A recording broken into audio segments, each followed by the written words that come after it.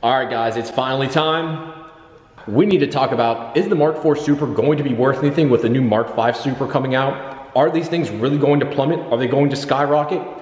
Let's discuss what my feelings are on the car, where I think the market's gonna go, what I can show you guys the differences, and kind of show you why I feel the Mark 4 Supra is going to hold its value. First up here, guys, I apologize if there's any echo or anything. I'm trying to get a little bit better. I've got a new mic on this, so it should help, and I'm closer to the camera. If you've watched my previous videos, thank you very much. If you are new to the channel, please do me a big favor, give this a good subscribe, and if you could, give it a big thumbs up. It helps out the channel, it helps me out, and it forces them to push the videos towards you, because I know you like my content if you're watching this video. So, getting directly into this. Is the Mark 4 Supra going to be worth anything now that the Mark 5 Supra is coming out? So let's sit down and start with specs, and kind of start with where and why the Supra is so special in itself. So first and foremost here, let's just talk about the elephant in the room. Obviously, Fast and Furious. You know, that helped jettison the car. Is that the only reason? No. Anyone that says like, oh, it's because of Fast and Furious, absolutely not. Guys were building these cars and starting to make serious power before this. We had companies out there making big power. Powerhouse Racing was around making good power kits and stuff for this, for turbo kits. You had Goretti, etc., etc. There was multiple companies making a lot more power with these cars, and people realized it wasn't just Fast and the Furious that did this. You know, that car wasn't chosen for that movie just because randomly. It was chosen for a reason. The car was a badass car, just like the RX-7 was. That's why Dom's car in that is also well known. Now the rotaries had their own issues, but back in the day, rotary was king. But that's another story for another time. I'll explain that to you, why rotaries were the best of the best back in the late 90s and early 90s. That's why they were king. But anyways, I digress. The whole reason here, I feel that the Supra is still going to hold its value because it's its own entity. What I mean by that is, let's look at the R34 Skyline and R35. They actually have a very small gap in their time, but the R34 is worth this erroneous amount of money. They are worth so much money, and not just here in the US, everywhere, even in Japan. You know, used models going on in Japan, $55,000, $60,000 for non-V specs, which is a good bit of money considering what they cost brand new. These cars now have miles on them. Now, once they get here to the States, especially here, once the 25 rule comes up, which I believe would be 2023 or 2024, 2024, because 1999 was for the first model. Those cars are going to be worth a ton of money because they're their own special car. They had their own little niche. They had that special time and place with the 90s styling, the way the cars drove, the way they acted. It's just a different animal. The R35 is a great car, but it's its own car. It's its own thing. Yes, it's the GTR. Yes, it's the same thing, but it was different. And that's how I feel the new Supra is versus this old Supra, my Mark 4. The Mark 4 had its own special place in time.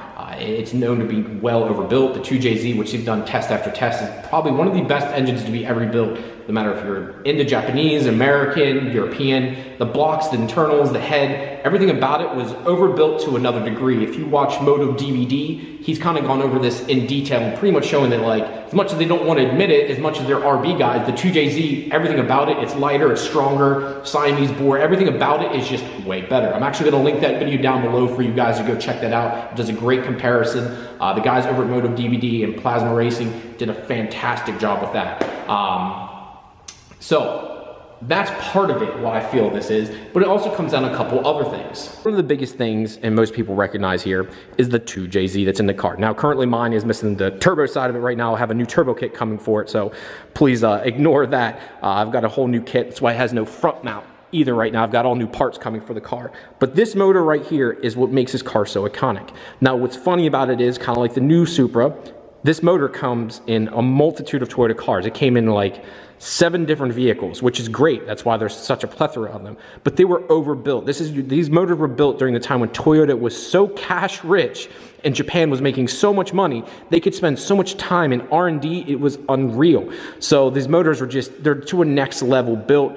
Now, a couple things people always screw up. The head is not designed by Yamaha. The 1JZ was. Toyota then revamped the 2JZ, based it off the 1JZ, but the head itself is not designed by Yamaha. It has parts of the 1JZ, which was designed by Yamaha. Same with my MR2 over there. The head on that was also designed by Yamaha, both on the 1JZ and the 3S GTE, as actually a stamp on it says Yamaha on the top where the plastic is and stuff. So I mean, it's pretty blatant on those. Where these didn't, and Toyota even admits that they revamped these. They're not the greatest flowing head in the world, but they work. But that being said, this motor is very, very stout. You know, even down the intake manifold, and I see guys that do aftermarket ones, the intake manifold flows so well, even up to 1,000 horsepower, they're still super, super efficient. That being said, with the new Mark 5 being a BMW motor, twin scroll, it's a BMW inside. It doesn't have the heart of Toyota. If you're a Toyota guy, I personally love the new Mark 5, but it's not a Toyota. It's not fully Toyota. I know where people don't want to admit it. It's not. It doesn't have that essence about it. Like, this was built in Japan. The block was made in Japan. There is some German parts on it if you talk about the transmission with Getrag, and then the head was actually done by Yamaha, another Japanese company, but not Toyota. So there is things that go a little wonky with it. So that's just some of it. Now let's get down, not just the motor, let's talk about the exterior of the car here. Now unfortunately guys, I am in Pennsylvania, so it is freezing cold outside right now, so I'm doing this in my garage. But the sleekness of the Mark 4 Supra, it's kind of what makes it iconic also, if you guys can see here. The one thing about this car is very sleek, very nice looking in my opinion. Now, when this car came out, and I'll be honest too, for the time, I think it was a little ahead of its time in design wise, so it almost seemed kind of bland. If you look at other cars at the time, it didn't have the aggressiveness the other cars did. This car, in factory form, let me flip up a picture here for you, is a very blah car. It's nothing you go wow about when you saw it. Besides the big wing in the back, the car was kind of underwhelming when you first see it. Now, driving it was another, you know, it's another animal in itself. But from a design standpoint, I can see why back in the day people weren't too wowed about it. Now, the new Supra does give you a wow factor in my opinion. If you guys can see here, this car, the new Supra, looks phenomenal in my opinion. Again, this is my opinion. Some people don't like it. I love how wide it is. It is actually wider than the Mark 4 Supra, but it is actually shorter by 4 inches. So that kind of makes it look a little stubby. Some people don't like it, but it should handle better because of this. Another thing with the Supra is there's some iconic things about it that everyone knows. One, the wing, but the taillights. Now, the taillights in these were very unique. They were very modernized. Like, even to this day, they look like modern taillights, the way they were designed. These are the later model, the 97, 98 style. There was a earlier version, which I'll show you here. They were a black housing, where these later ones pushed the housing out more and made them gray to make them a little bit less dark, and it modernized the car some. You can see the difference here with my gray taillights for the 97, 98 here in the US, which would have went up to 2002 in Japan. It really helped out. I think it modernized the car a ton. Another thing with the Supra, turbo wasn't actually added to the later models. Technically my car shouldn't, this is an NA chassis that I swapped and I used turbo badges on it, but that actual little turbo guy there wasn't there. I do like the fact the new Supra has the duckbill like this one has. You guys can't see it. See what's actually there. When the wing's off, you could really prominent. The new one made it even more, but it's not quite the same. Now, probably the biggest reason these cars, and most well-known reason, is the cockpit interior. If you guys can see here, like just sitting down, let's go ahead. The cockpit interior of these cars are what makes it so iconic when you're driving it. Now, please excuse my single din head unit here, but you got the cockpit interior, you got the tack, dead center, massive right there. Like, they don't care about anything else. Everything else is pushed aside. All they care about is that tachometer. You want to see where the car is revving at, which a new Supra, in my opinion, pretty good homage to. It's digital now. Obviously, it's 2019. It's going to be a 2020 Supra. So it is dead center like this, but it is digital. I think it looks quite nice, but it doesn't have this jet fighter look. Everything wraps around you. Everything's faced. This is actually, if you're in the car, this is actually tilted towards the driver. If you're in the passenger side, a lot of this you can't directly see, which is pretty neat. It's very driver-centric. Even look at the doors here. Look how basic everything about the car is. Like, it just, the cars are great, but they are very simplistic. And I can see why back in the day, some people are like, where's the $50,000 in these cars? Where's all that money at? For the other worst part, there's not a cup holder in these cars. Zero cup holder in them, although I've added one now. Had one 3D printed, and this was an ashtray because your sports car needs an ashtray, but not a cup holder apparently. These interiors were pretty freaking awesome. Now the new Supra here, which is flipped up, it doesn't wrap around you. Almost, I mean, you guys can see it's a BMW interior. It is. Let's face it. It's a very BMW interior, down to the iDrive and everything like that is 100%. The controls, everything is BMW, but it's unique and it is new. It is different for the Z5 versus what the Supra is going to be. The controls and stuff are slightly different, which I do like that fact. They are modernized for Toyota itself. So I'm not sure how well it's going to age, where this car, it was so bland in the fact that you were able to age the car better because it wasn't so drastic. It wasn't so crazy looking that it's aged so well because of it. And I think that's part of the reason why these cars are holding their value, in the fact that they're not these crazy looking, like, sharp cars and stuff. They're very muted, they're very blah, but I think that's what helped it, you know, age so well over the years. And I think lastly, I think what makes these cars, you know, going to hold their value extremely well is the fact that they were such a limited production car. Here in the US, they were priced out of production. What I mean by that is they were only sold around 11,000 of these cars. If you had a twin turbo 6-speed, you were looking at 50, 55,000. Meanwhile, a Corvette at the time was 30 grand. Yeah, massive difference in price. And at the time, Toyota wasn't this company like, oh, like it is today. Like, man, the cars were so reliable. They were reliable, but they weren't known for making these crazy sports cars. So back in the day in the US, you were buying a Corvette over this. Now that same Corvette is worth absolutely nothing, and these cars are selling well over 100 grand.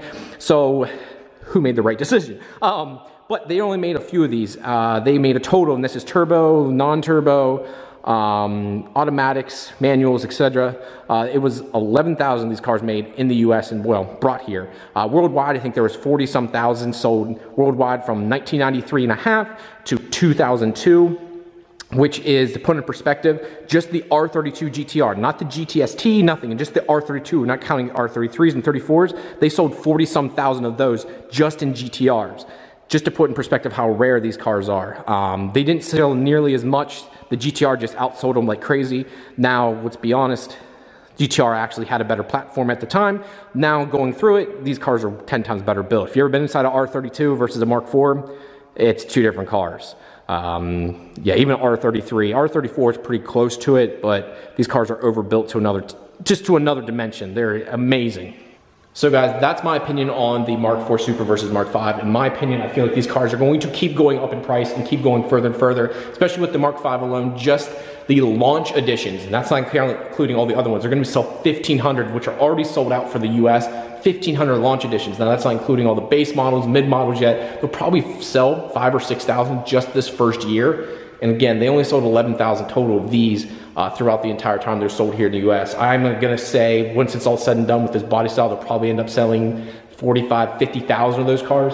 So the rarity warrants right there off the bat is just not going to be there. The fact that it does have a lot of BMW parts in it, I feel like is going to hinder some. As much as I love the car, just trying to be factual here and understanding of where the market's going to look at it at. But I want to know down below, guys, what do you think? Like, is it going to hold its value? Is it going to drop in value? Is the right-hand drive market going to shove these down? What do you guys think? Let me know down in the comments below. Alright guys, thank you very much for tuning in today. As you guys saw, I'm waiting on the turbo kit still. I've got about a week left till it gets here. We got a couple more things we need to do to the MR2 yet till we finish up this project. We're going to go to a top mount single on this. Keep the 3SGT. It is a Gen 3 3SGT. So if you're an MR2 person, you're into MR2s, stay tuned for this. Once we finish that up, we're going directly over to this car. And then we got to find another project yet, which I'm still thinking about buying that black 6-speed Supra as a cool like restoration project. If you guys would like to see that, give this as many likes as you can so I can push for that video. I need to know. I don't know unless you guys give me feedback. Alright guys, thank you very much for tuning in today. Do me a favor, go check out the Facebook and Instagram, posting stuff way ahead of time there. Thank you guys very much, and I'll talk to you later. Peace!